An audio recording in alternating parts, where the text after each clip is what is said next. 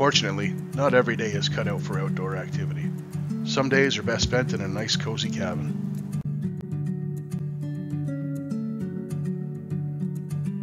And here we are. Let's get this place opened up, head in, light the wood stove, and get comfortable. There we go. This place should be warm in no time. We're gonna head out, chip some ice off the rain barrel to get some water, and fire up the generator so we have some lights. Alright, we're all settled in and cozy. Wood stove's going, nice and warm. We got our lights. Here's the bag we're going to be doing today. It's the beginner bag, as I mentioned, from Goldnuggetsales.com. Packed in your typical coffee bag. This one's nice and thick. A really nice feature that I like is he's got the clear windows on the back of his bag. Always cool. My kids love to shake these up and try and find the gold before you even pan it. Other than that, everything arrives safe and sound. You can see I've got some other dirts from Mike that we're going to be doing later. But let's get into this beginner bag and see how much it weighs. And here's our detailed Paydirt description. Gold Nugget Sales does a fantastic job of describing all the Paydirts on their website. The bike with the training wheels on the label was a really nice touch. It says that it's made to be easy for the beginning gold panner with larger size gold, natural beach sands, and I'm going to go ahead and assume there's probably not a lot of magnetics or heavy black sand in here. It also says that for international customers, they reduce the amount of actual dirt to save on shipping. Now, me being in Canada, I doubt that they did that. Let's go ahead and find out. Alright, now I know you guys can't read those numbers very well, but we are tared out to 0 ounces. We should have 15 ounces of dirt here, unless he reduced it for international shipment. I don't think he did based on how the weight feels of the bag, but let's just take a look, see that we got our 15. And just like that, 15.13 ounces. So we are good to go. Let's move on to classification. So the bag comes heat sealed and ziplocked, so we'll crack this puppy open and have a look. Looks like both seals were intact. And let's take a look down in here. A few little larger rocks, not a whole lot, so we will classify this. So for classification, we just have our kitchen strainer here. I do have classifiers, but being that this is a beginner bag, I don't think we need to get too complicated with it. I will pour this in and classify it and check for magnetics. The bag does have a gusset on the bottom, so you want to make sure that everything's taken out of there. We will rinse that out later because these are natural cons and they could contain some fine gold, and we want to get it all. But let's take a quick look, see if there's any magnetics in here. Run our magnet through it. Very little magnetics. So we're just going to keep those in there. This should be a fairly easy pan. And let's separate into bigs and littles. Dusty stuff, but you would expect that from beach sand. Dirt does tend to be dirty. And there you go. Bigs and littles just like that. Alright, so we've got our tub of water here. This is just an oil pan, oil change pan. You can get these off Amazon or at your local Walmart, wherever, hardware store. I find they're really great for doing pay dirts. And you can also go through your tailings later if that's something you want to do. So we are going to add a little bit of jet dry. So what the jet dry does, it's a surfactant, breaks the surface tension of the water, especially if you have fine gold, keeps it from floating and escaping your pan. Really straightforward stuff. You can use Dawn dish soap if you want, if that's all you have. I use jet dry because it doesn't suds up at all. And we're going to start with the bigs. So basic panning 101, we'll just throw all these bigs in there because there's not all that many of them. That aside. So there's 2 ways that you can pan. So you get some water in your pan. The first thing you have to do, no matter which way you choose, is you have to stratify your material. What you're doing here is you tilt your gold pan forward and you're stratifying so that all the gold falls to the bottom corner of the pan. And then when you work it back, you can look for gold. Now, what you would do if you were actually prospecting out in the wild is you'd be turning around, you'd be using these riffles, and you'd be panning that material off out the front. and then working it back, stratifying it again, and repeat. However, being that this is a pay dirt, what I like to do, and this is a good tip for beginners too, is stratify it, get your gold down into the edge of the pan, then slowly work it back.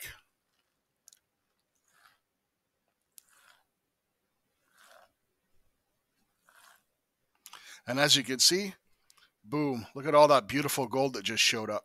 So what we're going to do, grab our stuffer bottle. We're going to pick all that beautiful stuff up. Man, that's some nice chunky gold for that little tiny bit of bigs that we got there. That's awesome. I can see there's more in there. Now, because we did that, instead of dumping off into your pan, you just stratify again and roll it all back. Now, this is great for, the reason this is great for beginners is your dirt stays in your pan. If you wanted to, you could do it a very small scoop at a time and repan the same scoop 2 or 3 times to make sure that you got it all. I know the first time I ever gold panned, especially a pay dirt, I was personally nervous that I'd be losing stuff. I think I panned that damn thing like 20 times, but honestly, once you get the hang of it, it's not so hard. You can see all that beautiful gold showing up in the top. All right, so the process of doing the smalls is the same as the bigs. We're going to do maybe about that much at a time. Circle it back and see what we get. You will notice that I'm wearing rubber gloves for this part. And the reason is now that we're into the finer stuff, that where the gold is finer, there's more of a risk of it floating away. And sticking your fingers anywhere in the water can transfer some oils, which can cause your gold to float. So I'm not going to bore you guys watching me go through all of this, but let's do it in fast motion and listen to a little bit of music.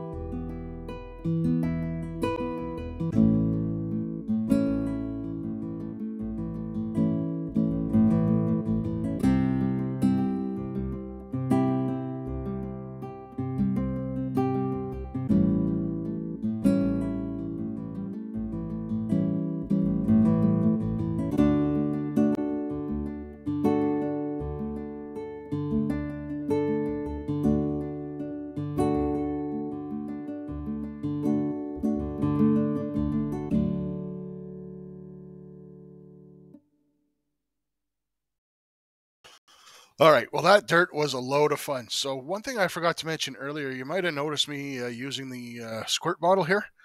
Really, really handy for whenever you separate the dirt that's not gold bearing anymore. When you've stratified all your stuff to the front of your pan, tilt your pan back, squirt the bottom off. Gives you a lot less material in your pan to deal with. So that being said, let's dump our snuffer bottle. We're going to see what we got. There was some fine gold in there. I was really surprised. It must be naturally occurring in the cons. But wow, that was a lot of fun. And that is a lot of gold. So let's take a look. Get her up to the top of the pan. And one thing I forgot to mention, if you start having issues with your gold walking back on you, just simply tilt your pan forward and tap it. You could do that right while you're panning too. And that concentrates all your gold right at the top where it belongs. So let's get this cleaned up a little bit, and we're going to get away and burn off some of this water. We're going to get to the review part in a minute, but I'm really looking. That was a really fun bag.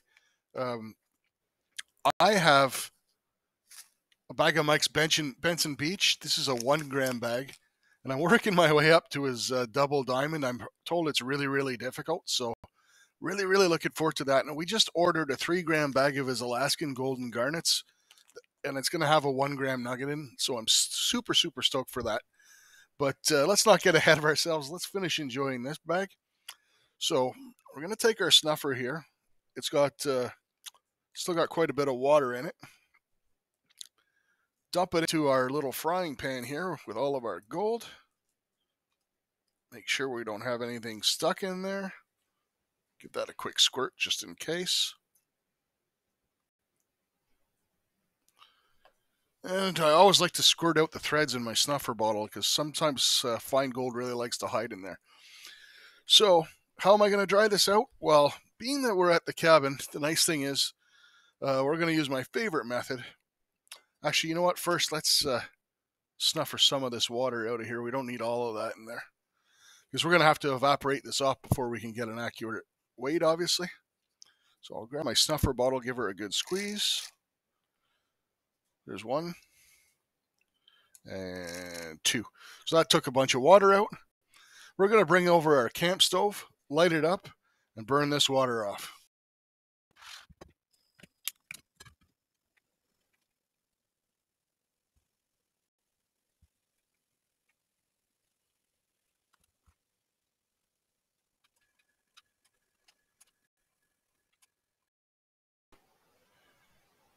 Okay, well, I'm a noob when it comes to this video stuff. I didn't realize that my scale numbers wouldn't show up on the camera.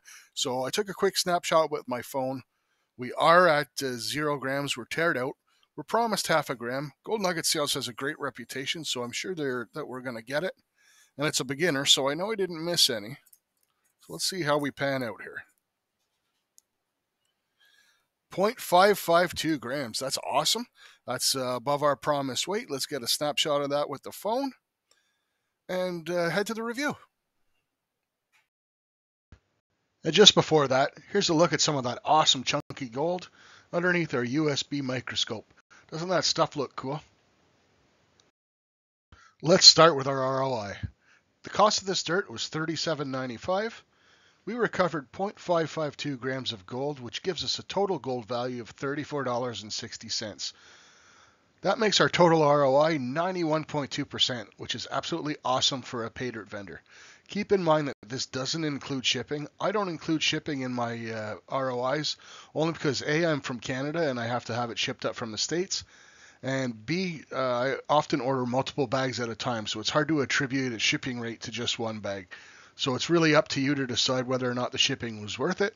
I will say that Goldnuggetsales shipping was very, very reasonable. It was $30 US for 4 bags of dirt. So all in all, this stuff is all things country approved. It was a ton of fun. Gold in both classifications, and I can't wait to tuck into the rest of the dirts I got from Goldnuggetsales. We'll catch you guys on the next one when we do some of those bags. Cheers. Anyone interested in a grilled cheese sandwich?